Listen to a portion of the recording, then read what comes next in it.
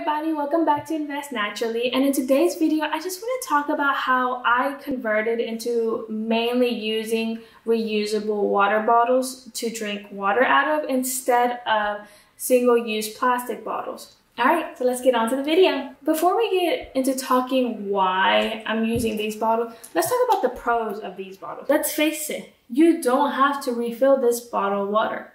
You don't have to clean it. And you don't have to store it. All you have to do is buy the water, take it with you, and if you forget it, you can buy a new one at a convenience store, and sometimes even at the office you work at, or at the school you go to. Anything that sells goods will usually have water bottle for sale. And you're easily rehydrated. You don't have to worry about finding a location suitable for you to refill these water bottles with. All you do is buy it, drink it, and you're rehydrated just like that. So it's very convenient for keeping you rehydrated. And once you're done drinking it, all you have to do is discard it. And because you discard it, you don't have to continuously carry it around with you. This can be an annoyance for some people. And especially for forgetful people, this is great. Because even if you haven't completely finished drinking it, if you forget it, so what? It only costs you like $1 or $2, right? The other pro to this is they're very rugged and resilient. If you drop it and it breaks, and it'll be fine. It won't break like glass. You can stick them in the freezer and they won't shatter into a lot of pieces. Like if you accidentally fell to the top of the rim of a glass bottle, that will break. If you were to give a child a glass single-use water bottle and they broke it, they could potentially hurt themselves because it will break into many pieces. The other benefit is it tastes better. Some tap water might taste a little bitter, kind of a metallic, metal taste to it. Bottled water won't have that taste. If anything, they won't have any taste. Sometimes we don't like the taste of plain dull water. It gets boring. We like sugar. We love flavor. So companies have implemented sparkling water where it mimics the idea in your brain that you are drinking a nice, soft, refreshing, carbonated soda. But instead, you're actually drinking carbonated water with a hint of flavor. So companies like these will create flavored waters for you to enjoy. The other benefit is that this water is a lot safer to drink. And by safer, I mean that it's cleaner if you were living in Flint with contaminated water that had lead, or a sewer pipe busted, or there were some chemicals that leaked into that water. That's when these are much safer to drink, and I would prefer you to drink this water than trying to be more eco-friendly. The other thing, and one of the main driving factors why I will never give up these water bottles, are in situations of natural disasters. You really don't have time to think about how you're going to use as little waste. When it's a natural disaster, we want to give them as much water, as many nutritional value items as quick as we can. But sometimes it's easier just to hand out pallets of packets, especially if they're given for free by large companies to help support the relief in those areas. They're great for handing out to people that you will never see again. Can't give a homeless person this water bottle, but I can go into the store and buy a single-use water bottle and give it to them. I would rather give a homeless person this water bottle so that they're rehydrated than nothing at all, because I'm too concerned about the environment. All right. So now that we've talked about some of the pros, let's get on to the cons. And the main con is, again, the environment. And there are situations your city landfill is going through. One is they've already replaced their landfill, and so they have a good amount of years before they have to consider finding another landfill. So for now, you're safe. You don't really have to worry about this. Your city's probably coming up with other ways, but as of right now, they're not too worried. The other thing is your city landfill is almost full. So now your city is scrambling to think of ways because they can't find suitable, reasonable location to put their new landfill in. So now they're thinking of ways to reduce the amount of trash that is sent to landfill. So simple ways. I know a lot of y'all have heard about the 3 R's, but there's really 4 R's. The first one that we all know and love is reduce. That's the main thing you can do. The easiest thing you have to do is buy less and toss less. The second one is reuse.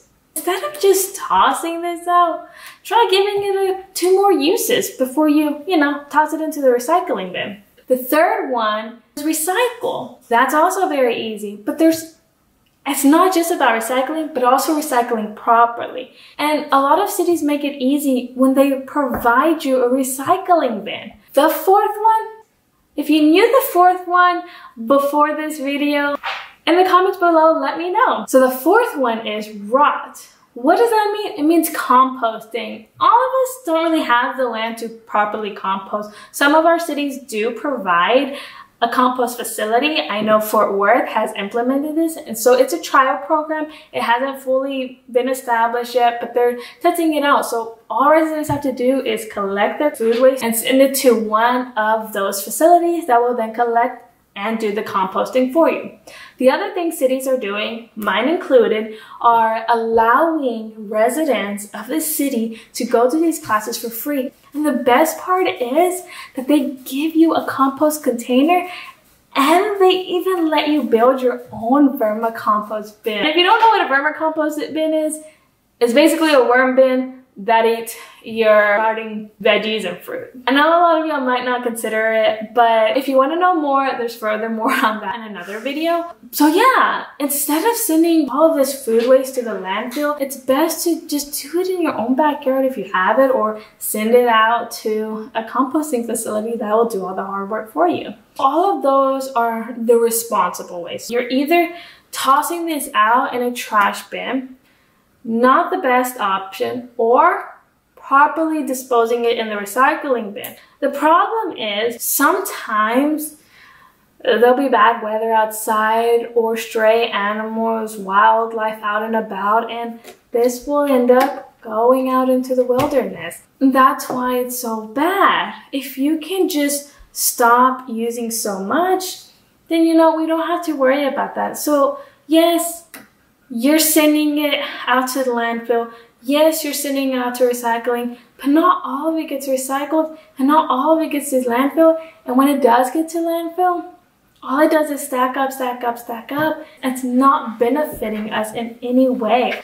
All it's doing is making it a lot worse. Now, if you haven't considered the waste factor seriously, let's talk about how many water bottles you would have to drink in a day. Based on the 8x8 rule, you would have to drink 4 16 fluid ounce single-use water bottles in one day. Okay? I know, that's not a lot. But in 1 week, you would have used up 28. Okay? Still not a lot, right? That's like a case or two. In 1 month, based on 4 7-day weeks, you would have consumed 112 water bottles. In 1 whole year, for just one person drinking these 16 fluid ounce bottles, you would have consumed 1,344 bottles. Is that not a lot to you? Think about it. How old are you? Times that by this much, and that's how much you send to landfill or recycling.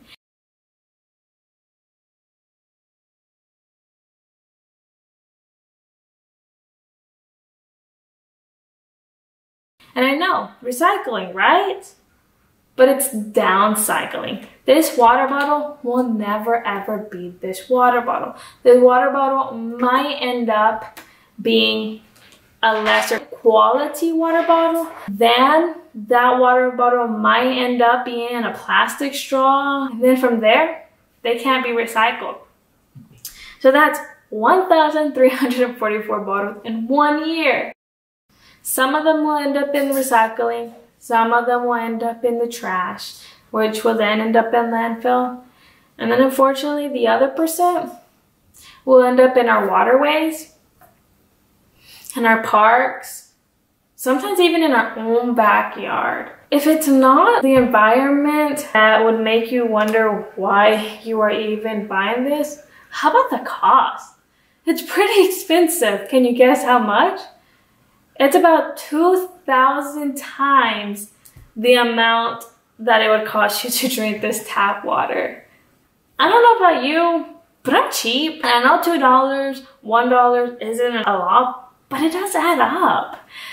It's a lot of money when you can just drink this that costs you barely even a cent, and in most cases, it's completely free. I know the environment's very important, but honestly, the main reason I decided to start using my refillable water bottle is because I'm lazy. There's pros and cons about this water bottle.